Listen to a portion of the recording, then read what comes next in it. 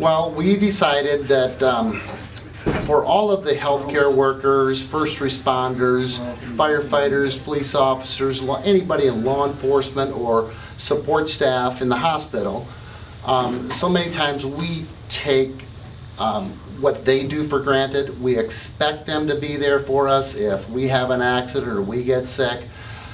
And since the COVID virus developed, we've been thinking of something that we can do.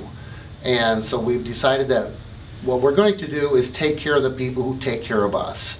And so we decided to offer free oil changes and services, flat tires for everybody in that field.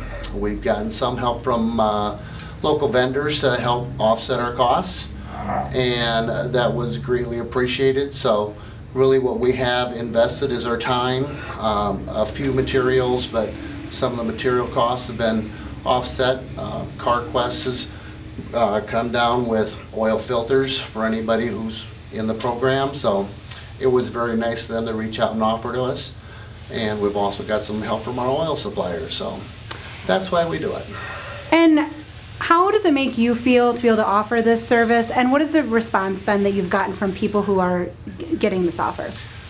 Well, when I was little, my mom once told me, if you're feeling bad about yourself, do something good for somebody else and you'll feel better.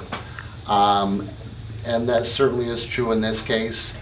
Yesterday we did an oil, or not yesterday, but 2 days ago, we did an oil change for a law enforcement deputy sheriff.